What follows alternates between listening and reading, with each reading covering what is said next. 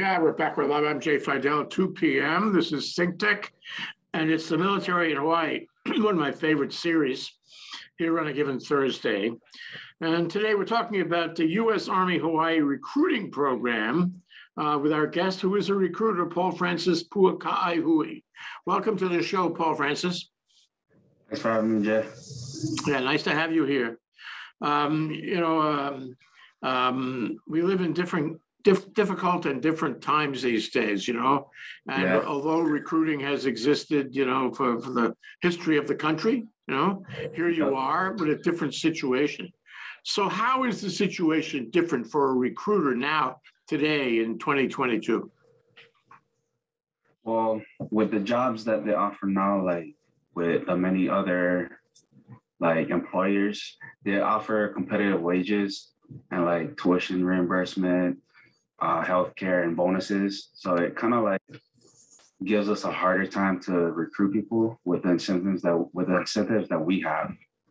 So it's pretty much like we give a bonus, and then the civilian they'll give a bonus too. So it's like we're going to be able to compete. They're competing with you. Yeah, it's really cute. Yep.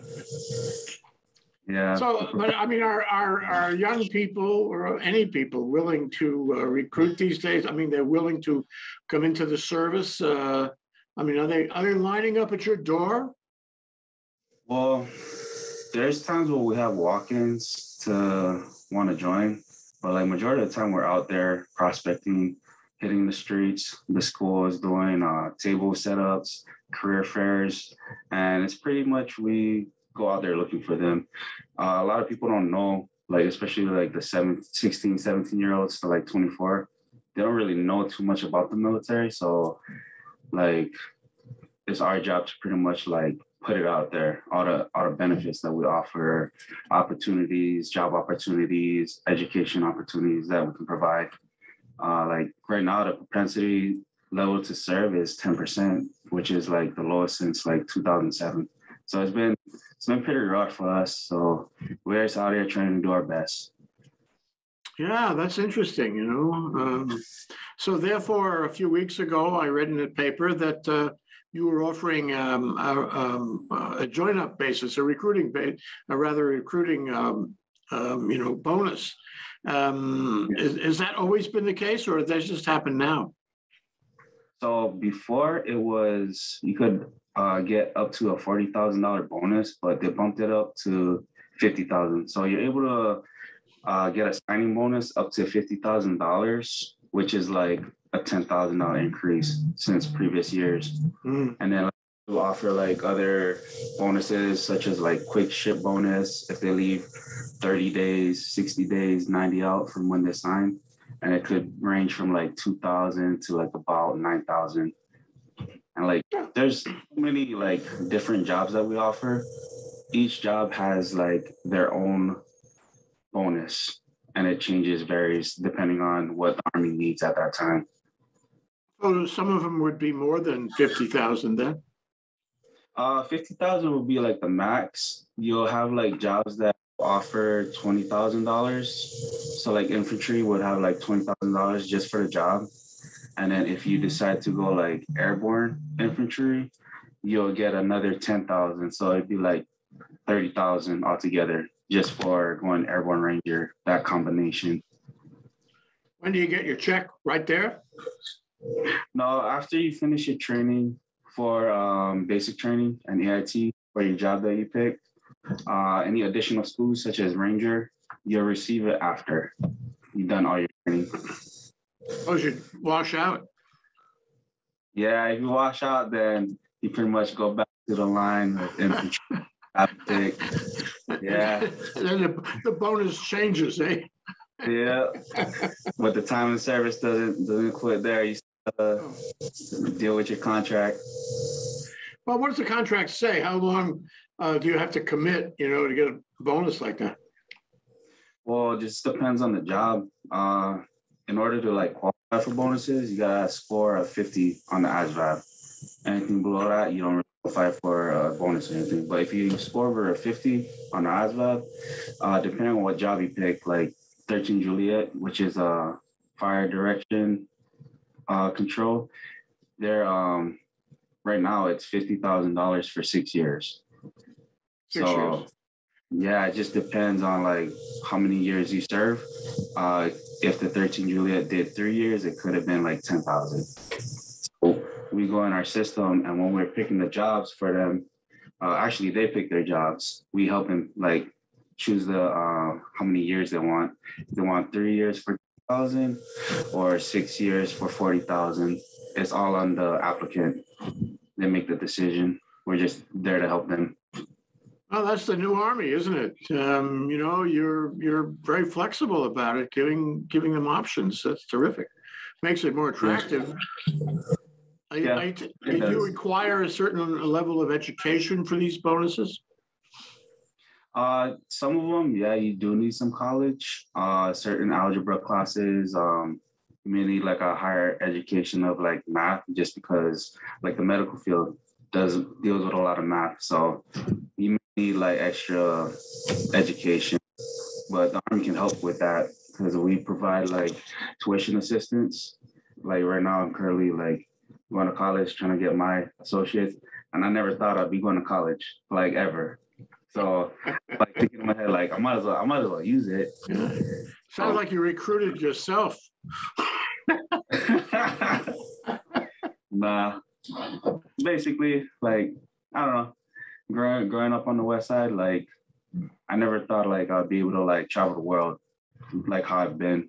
I traveled all like New York to the other end of Washington State. So me and my family, like we visit Mount Rushmore, like Niagara Falls, New York City. Like we traveled a lot, and I don't think it would be possible if I did it on my own. Have you done any tours in the Middle East, Central Asia? No, which is like crazy because I'm in a combat MOS. Well, I was a 13 Bravo, which is a field artillery. So combat MOSs usually get deployed more, but God had different plans for me. So here I am. It's okay. It's okay. So, question is, how do you get to be a recruiter? I mean, if your MOS is in combat, wake up one morning and you can change. Well, once you reach a certain rank, you gotta have that like time in that rank to pretty much like progress to the next rank. I have to do a broadening assignment, so you can either become a drill sergeant or you can become a recruiter.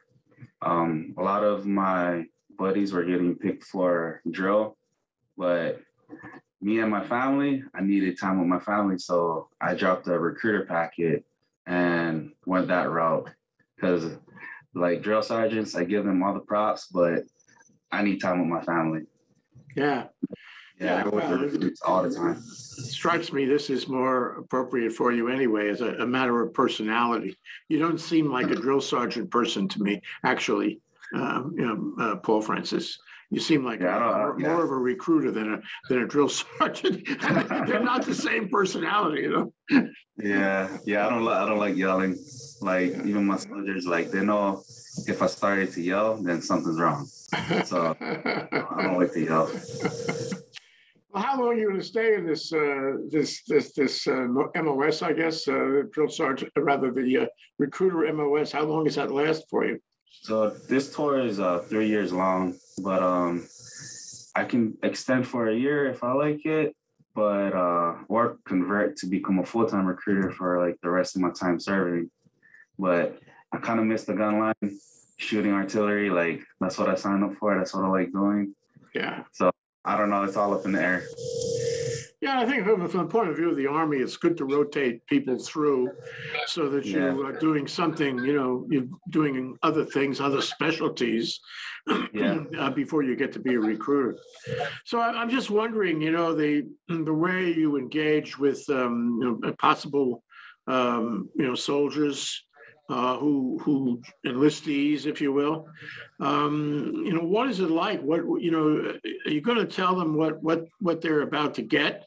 And I like to hear it in terms of the benefits. I like to hear it in terms of the education, especially because you put in 6 years, and now you might choose to get out. I guess a lot of them do, and you want to be trained so you can get a decent job, in the civilian world. So if the Army can train me on some technical thing, then I'm much better off at the end of my 6 years, because I'm 6 years older. Yep. So query, what sort of benefits, what sort of education can I get? What kind of schools would you say that I could go to when you are recruiting me? So, like, if you enlisted as a 68 Whiskey, which is a combat medic, after you finish your training as a combat medic, you're pretty much a certified EMT. So you can be going to reserves, just so you can go to college, go to reserves as a combat medic, come back with your EMT. So that's like a big chunk of change that you just saved with all that college that you have. You also earn college credits while you're in training and basic. And then from there, you can use the tuition assistance, which is $4,000 a year. And that replenishes every year. If you use it, you use it. If you don't, then it's gone. So this is while I'm in the service. This is in service. I can go to college in service with this program. Yep. Oh, that's and then great. From there, after if you do decide to get out, that's when you'd utilize your GI Bill to cover the rest of your education. So you can get a pretty good degree off of just the tuition assistance alone over a 6-year course. Yeah. And then I'm a veteran and I get veteran administration VA benefits, right? When I get out, I can get more benefits for education, right? Oh, with that, you'll get your VA benefits as in medical, whatever medical problems that you acquired over the years of your service. And then I know in Tennessee, where I was just stationed last, they have pretty much this program where if your father, mother, or your guardian serve, if your kid graduates in a Tennessee high school, they'll be able to get free education for 2 years. And that's not even, you can transfer your GI Bill to your kids too. So you can use the 2 years of Tennessee education for free and then stack on the GI Bill for your kids. So I got 3 kids, so that's my plan. No, that's great. That's very attractive when you add all these things up. And then what about the pay these days? If I go in as an E1, what's it going to be like for me in terms of, A, my basic pay, B, any special pay because I'm here in Hawaii. I don't know if there still is something like that. If I have, a wife or kids, and what about housing? I mean, what kind of economic experience am I going to have if I'm, say, in my early 20s? And I want to come in. What can you offer me? So it just depends on what you choose to. So if you do decide to go reserve, you'll have part-time pay because reserves is pretty much part-time. And then if you do decide to go active, you'll get full-time pay. And with the active side, if you have a wife, kid, or dependent, you'll be able to get BAH, which is the basic allowance for housing. And that basic allowance for housing just depends on where you're stationed. So for Hawaii, you're stationed in Hawaii. For me, I would get $3,000 for just your housing allowance. And then is that per month? Per month. Is it per month? Yes. Oh, yes, wow. per month. Yeah. So I could find a decent place for that. Yeah. Yeah.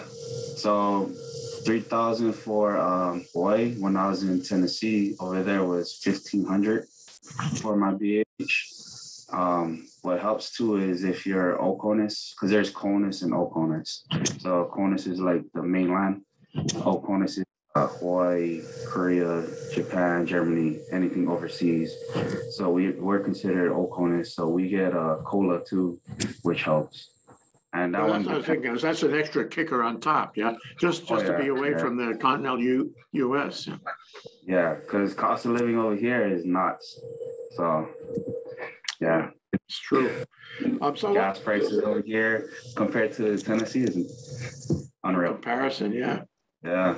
So what about my choice duty station? When I come and see you and I say, look, I want to go to Tennessee, or I want to go Yeah. somewhere in the country. How specific can you promise me, if at all? Can you arrange it so I go where I want to go, or is it up for grabs? So right now there's like this program you can actually choose your initial duty location. So we have Fort Campbell, Kentucky, where I just came from, Fort Hood, Bliss, which is in Texas, Polk, Louisiana, Fort Drum, New York, Joint Base Lewis McChord is in Washington and Alaska. Like you can choose those places for your initial contract.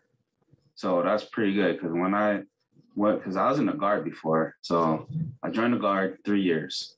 And then from there, like I was like, man, I gotta do something better because construction was killing me. Like I got laid off in the laborers union. I had a wife, 2 kids, like was hurting. Me and my wife was hurting. Like we only had like $20 in our account. So I commander in the National Guard, like they said, like I need to go active because I can't afford living over here. And then from there, we got a conditional release. Talked to my recruiter, which is in Kapolei, which is I'm recruiting in now, which is weird. So talked to my recruiter, and then they set me up for success. Got me the conditional release. My first duty station was in Fort Drum in winter. I went from 85-degree weather to 15-degree weather. It could be worse. It could be worse. Could be. But from there, like... You know what they say? There's 2 kinds of people in the service, okay? The 2 kinds of people in the service. One is the kind of person who likes his duty station, and the other, well, he doesn't like his duty station. And it usually it's consistent throughout his career, you know? Yeah. Like I showed up in New York with t-shirt and shorts, and it was 15 degrees. I was like, oh my God, what did I get myself into? But it's all good. Like I like the opportunities I had after that. I've been able to me and my family's like we're living good. We have a roof over our head. The kids have food on the table. Their medical is taken care of. Dental is taken care of. Like I can't ask for anything else. As long as my family's taken care of, I'm good. Yeah, that's great. So I just wonder. Suppose a young person walks into your office and says, "Yeah, that's nice, but I want to go to OCS. I want to be an officer." Do you handle that? What do you tell him when he tells you that he wants to be an officer from officers training school? Yeah. So for me, being the new recruiter, I only been recruiting for like 6 months. I'll go to my station commander and be like, "Hey boss, like this guy's trying to go, or his girl's trying to go OCS. I need help." And then I'll get the mentorship. I never came across one personally myself, but from there I would talk to my station commander and they'll help me out with that situation. Well, it's, if you have the qualifications for it, it sounds pretty attractive, become an officer right out of the box. Yeah. That's really good. I wanted to ask you, the other thing is that I have a lot of questions for you, Paulfrancis. So you're the Army, okay? Look at you. You're the Army. You're dressed in fatigues. You got your patches on. You're the Army. What about the Navy? What about the Marine Corps? There are other recruiters too, right? Are they shoulder to shoulder in the same office down the row? Where are they? And do you compete with them? Well, there is a little competition between each branch. Like that's just the name of the game. But we have a new Navy recruiters right next door to us. We help each other out too at the same time. Like if we can't process someone, we'll send them to the Navy, see if they can process them. Like I don't really, like when I talk to these kids, I don't really care if they go Air Force, Marines, Navy. As long as they have a plan of what they're gonna do after high school or just in general in life. Like that's all I care about. I'll walk them into the Navy myself. I'll walk them into Air Force myself. Like I don't care as long as they have a plan. I'm willing to help them. Yeah, that's great. So I guess some services are better for some enlistees and some not. You know, I mean, my own Yeah, self, I went looking for a job in the service, and I went to some recruiting offices back when I was looking for OCS, and they yeah, said I was too short because I'm short. yeah, They said, well, why don't you go down the road, go to the other one? They don't care about your height, and so that's how I got a job in that yeah, very way. One recruiter passed me to another. It worked yeah. out swell. So like with tattoos too, you know how like for Hawaiians and like just Polynesians, we have tribal tattoos and we'll have it on our arms and this and that. Like Marines, they didn't take like tribal or like tattoos on their forearms. Like they just change their policy that they can. So a lot of the times it's like, oh, Marines won't be able to help someone just because of tattoo, so they'll send them to us. And then, yeah, from there, process them, give them a job. You don't care about tattoos. Well, we do have policies on tattoos. Like you can't have it past your wrist bone. So like for my one, it is like up to your wrist bone right here. Mhm. You can't because you have to be presentable in uniform. And then like on your neck or face or head. Other than that, like you can have it a full sleeve like me. And you can have it anywhere on your body. Yeah, Pretty much. Yeah. Legs. yeah. So, I mean, we live, as I said, at the beginning of the show, we live in strange times. And Yeah. sometimes, one geopolitical issue or another, somebody in Washington decides that you have to go somewhere. And that could happen in Ukraine any day. I mean, I'm not sure if there's troops that actually have been deployed, but there's a fair chance they will be, seems to me. Yeah. So how do you deal with that when somebody's coming to talk to you and recruiting himself or herself? They say, can you promise me I'm not going to a theater of war, that I don't have to, I'm not going to get shot up here? Yeah. What do you say when they ask you that? Well, I don't make any promises I can't keep. So I usually tell them like it's all up in the air. Like me, I'm in a combat MOS. Like we supposed to be deploying, but I never deployed over the 12 years I've been in. Oh, going on 13 years been in it. So there's times where some troops got to their station and deployed within a few months. But like it's just all up in the air. I can't say anything about that. Like if it happens, You can't promise them anything for sure, yeah. yeah, but we do provide the best training, like for them to be able to survive. You know what I mean? Like basic training, they're trained to actually take care of themselves and go through all the like firing ranges and grenade training and all that. So it's not like we're improperly trained before we do go. Yeah, well, I mean, that could be life and death. But you mentioned earlier about how some people get to be drill sergeants and all this. And can you tell me what it's like these days? Can we see all these movies, right? And they always depict, the hard times Yeah. in boot camp. What is boot camp like now in 2022? What's it like? So you said times are ever changing. Back in the day, it was they'll punch you, beat you, pretty much drown you if they find a puddle. Now it's when I went, it was more of the screaming, which I'm used to. I'm from the West Side, so it's like the screaming, yelling. That's nothing to me. And then in my instinct, like this got to be worse, and then it's not. So it was easy to get through basic. Like you just got to get past all the yelling. But that's how they train you. If you panic and you're home, if you go to war, you're gonna panic and like just stay in one spot. No, you gotta move. Yeah. Move, shoot back, turn fire. But yeah, and then now it's like some of the recruits that what's that called? I got drill sergeant buddies. They're like, man, it's not the same. Like generation change. And it's kind of like out there now. Yeah. Well, how long is basically 8 weeks? That sticks in my head, but is it more or less? It's 9 weeks and then like a week of processing. The processing starts before the basic training, making sure your pay is right, making sure your beneficiaries are taken care of and all that. Your if you're getting like your dependents, making sure the is good, housing allowance. Because once you go to basic training, if you're married or have dependents, you get housing allowance for wherever you're at. So when I was gone for basic training, my wife pretty much saved up all the BH that we made over here.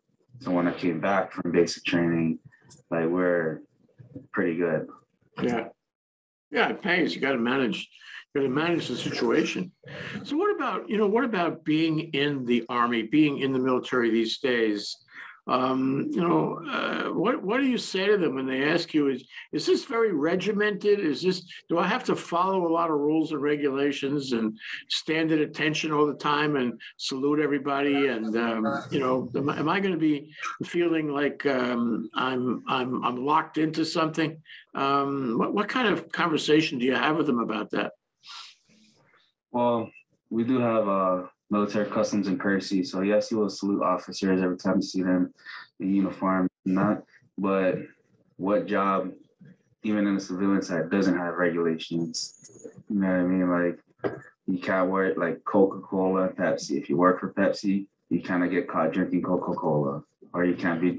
You know what I'm saying? So like, there's so much regulations that they worry about, but ours is more like traditional and like, you know what I mean? Like saluting, like how you said, yeah, it's tradition, but you also like learn like all the creeds, and it gets like embedded in your head, and it's like you pretty much from the drill sergeants and all that get like broken down just to be built back up again, and it's not necessarily a bad thing, you know what I mean? Like I was a naughty kid back in the day, so it's kind of good to like get like built up to something better, more professional. Yeah, well, it stands you in good stead your whole life, really. The other thing I wanted to ask you about is the relationships that you have. Of course, your commander is not likely to be your friend, but your the guys in your unit, they're likely to be your friends, and they're likely to be your close friends and give you comfort and help and become friends that you remember your whole life. Can you talk about that? How is that now in the Army? So till this day, I still have buddies from basic training, and that was like 13 years ago, and we still keep in contact. The brotherhood, sisterhood that you make in the Army, some of them last like forever. Some of them may not, just because you may butt heads with somebody. But for the most part, you'll meet people that you never thought you would come across, like so many different walks of life. We exchange food in different ways, like Mexicans will cook something for me, I'll cook some Hawaiian food for them. And we just build like this trust that you would lay down your life for your buddy, So it just depends on like the unit too. A lot of the time though, like I make good friends everywhere I went. Yeah. Well, so, one thing that strikes me is that, the military has always been, especially in World War II, a melting pot where you get, a diverse group of people from all over the country, every race, creed, nationality, everything. Yeah. And which made, at least in those days, it made the military a great thing socially and culturally and so forth. I wonder how that is today. I mean, sometimes you hear little stories about racial bigotry and the like in the military, and of course outside as well. But how is the military these days about that? If I'm in a minority, am I going to have a bad time? Does the military protect me if people do bigoted things against me? Yeah. So the military will protect you. Every unit has a sharp representative for sexual harassment, and they have an equal opportunity representative. For my last unit, I was the equal opportunity rep. So what would happen is like if somebody feels like they're being like targeted or whatever, they come to me. I either handle the situation right then and there and make sure everything's good within my company. But if it's something like really bad, I'll bump it up to the next level and the brigade will take care of it. We had like to put in a 4187, which is like this form that you fill out that we would have to remove this person from our unit and send them to another unit, just so we don't have that negative atmosphere in our company. That's not good for promotion, eh? If you have been found to be discriminating against people, that gets on your record. You're going to be you're not going to get promoted so easily. Am I right? Yeah, you're not going to get far, especially with that kind of negative remark. If your attitude doesn't change from then, you probably might just get kicked out. Because you won't stand for that and sexual assault, like zero tolerance. Yeah. Well, I can't complain about that. So you recruit these people for any number of years, depending on the circumstances, and say 6 years. Okay, what's the level of success? What's the level of, does it stick? Does it stick? In other words, do they have the kind of experience that hopefully brought them in? And is it work for them? And do they stay in, or do they drop out as soon as their obligated period of service is over? Well, honestly, that just depends on the person. I've like had soldiers that was like, they only had a 3-year contract. They're like, sorry, I'm done. Like, I can't do this, or blah, blah, blah. And I just talked with them. I asked them like, well, what's their plans, this and that. Come to find out they don't have any plans. So they end up re-enlisting for another 3 years. And it's like, from there, they just keep re-enlisting over and over again. And they end up loving it. And then there's some that like are like full-on Army, and then they just get out after one contract. It just depends on the person. Like, for me, I do it for my family just because the benefits are there, obviously. Like I said, my wife, kids are taken care of, so I can't argue with that. Yeah. And you'll stay till retirement at 20, or you think you'll stay beyond 20? I'm trying. It's the combat ammo side is getting to me. Like, time is like the brass ring, because you get benefits then, and you're still relatively young. You get a check all the time. It's a terrific result, no? Yeah, thanks for calling me young. I feel old. Yeah, but if you do 20, so that's the best thing about this too, is like a lot of companies, you pretty much have to work till you're dead. Like 67, yeah, really. The new age retirement. Like if somebody started off at 18 working till 67, like what are you gonna do with the rest of your life? Yeah. Like Army, if you join at 18, you can retire at 38 and then have like a retirement check every month and like set. So it's like, I don't know. Just depends on the person. Yeah. Well, I mean, it's very interesting, and I'm hoping that the Army and all the services will figure out ways to bring in, because I believe, as I was telling you before the show, I believe in national service, not just because it's a job that has benefits and lifetime benefits in so many ways, starting with education and ending with retirement, but also, because it's national service. We all have to be connected with the United States, with the government. We have to support the government. It means a lot, especially now when, things are so upside down. So I guess I want to leave you one last opportunity, Paulfrancis, to speak to whoever might be listening to this interview, this talk show, and talk to them about why they should consider the possibility of enlisting in either in the Army or the other services. What would you say to them to encourage them to take a look at it? Well, benefits wise, you have signing bonuses that will help you out after you finish your training. Traveling, you're able to travel wherever you want as of right now to any duty station that you want. If you're looking for education-wise, reserves will be your best bet. Go to reserves, come back home to Hawaii, and then just knock out your college. And then from there, you can go to active or just get another civilian job with all the military training that you've accomplished. But honestly, like, benefits is what the younger generation doesn't look at right now.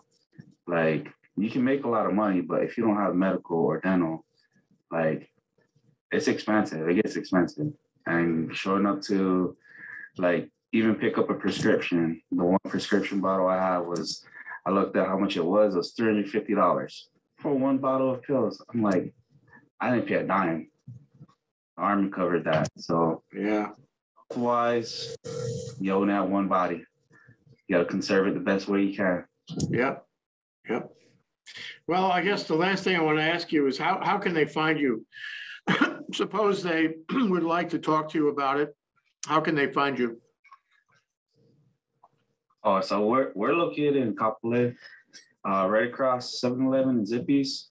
It's 1001 Kamakila Boulevard, Suite 171.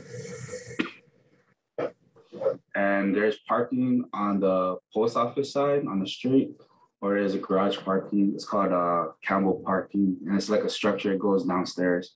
You can park in there, and it's free. And we have roaming security too, so your car should be safe.